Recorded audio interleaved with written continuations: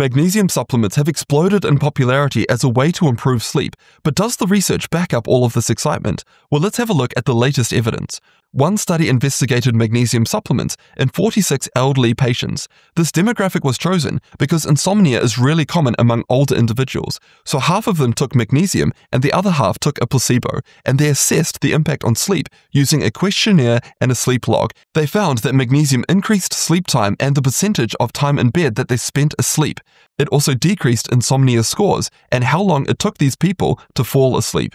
The study is intriguing because it gives us some clues that yes, magnesium may help.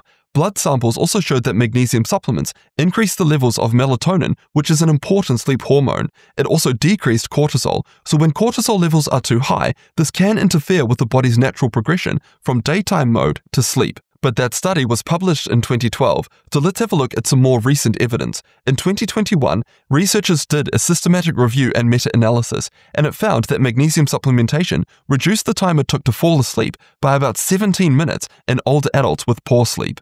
And a meta-analysis from last year examined randomized controlled trials of magnesium supplements to improve sleep. 5 out of the 8 included trials reported on improvements in at least one aspect of sleep.